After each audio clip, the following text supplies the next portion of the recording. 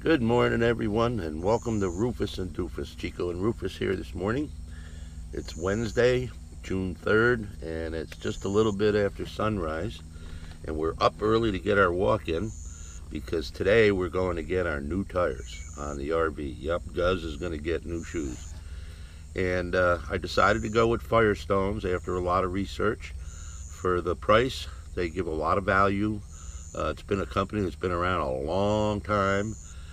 They've had their troubles in the past, some things that gave them a bit of a bad reputation, but that was many years ago. And today they have a good product, which they stand behind. They have a very good road warranty, so that's the decision I made based on price and quality. A lot of you may feel different about that. I'm sure that you have, preferences such as Michelin's and Goodyear's and things of that nature. There's a lot of off brands out there, made in God knows where, but I decided to go with Firestone. So that's that, and as soon as I get Rufus back home, I'm heading to the shop, and we're going to have the tires installed. Another thing I just wanted to mention is I'm sorry about the comments. I'm trying. I've just been really busy between the insurance and the issue that happened with that tree, trying to get the liability on Vero Beach, at least to fix that tree so it doesn't happen to anybody else. Either, put a bigger sign up, put a different sign up, tell trucks not to go there, cut down the tree, whatever it takes, but just not right that that thing is hanging out there and it's going to eat somebody else's RV, probably worse than mine. So it's been a busy week. A lot of comments, and I appreciate them very much. So many great suggestions and stuff. But also a lot of negativity about the RV. As far as it's been a handful with these problems.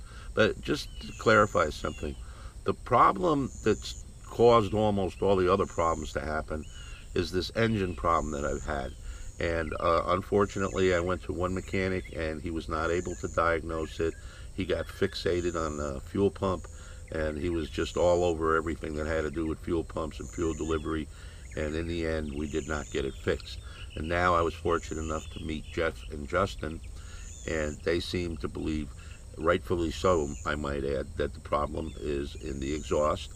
And the last time we went out for a test drive, we were cursed with a blowout, which you all know how that worked out, sitting there for 7 hours waiting for service to show up. So, decision has been made. Let's get some tires on this puppy, new tires that we can trust, and then we'll go on our test drive and work on the original problem that was always there.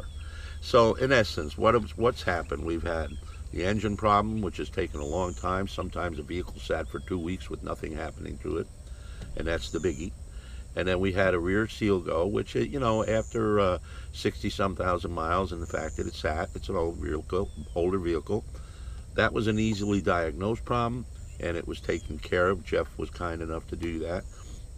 So, that's problem number 2, and to be expected. So now we're up to 2.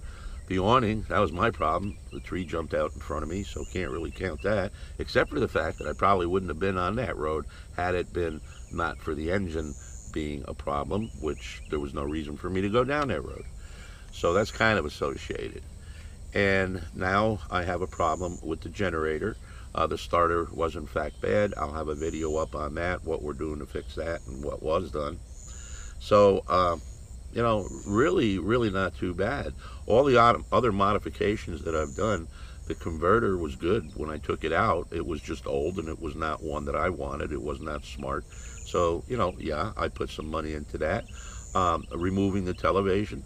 Hey, that was an old thing from 1998. I mean, a big old cathode ray tube, very inefficient and terrible, and a small screen. Who wanted it? Ripped it out. Haven't replaced it yet. Windshield wipers.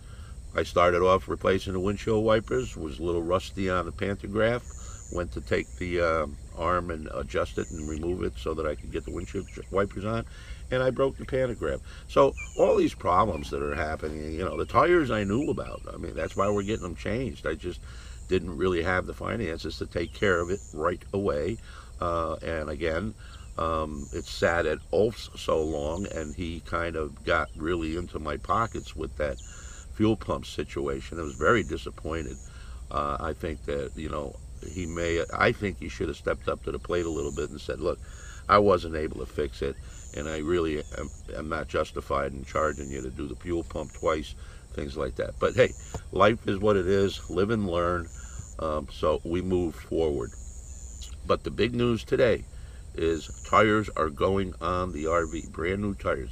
Gus is going to have brand new shoes, and we should be good for a long time. We should be able to complete our test drive and find out exactly what's going on with the engine. I am very, very confident that Jeff and Justin are going to be able to find this problem. And I have to admit, I'm very, very happy that I met these two people. They're becoming friends. I mean, they're really, really nice folks. They're excellent, and they seem to be very concerned with what's going on with the RV and such. So I trust them very much. And again, I just can't believe that I was fortunate enough to meet these two guys. So that's where I'm at today. I'll see you in a little bit when we actually get the tires put on Gus. So until then.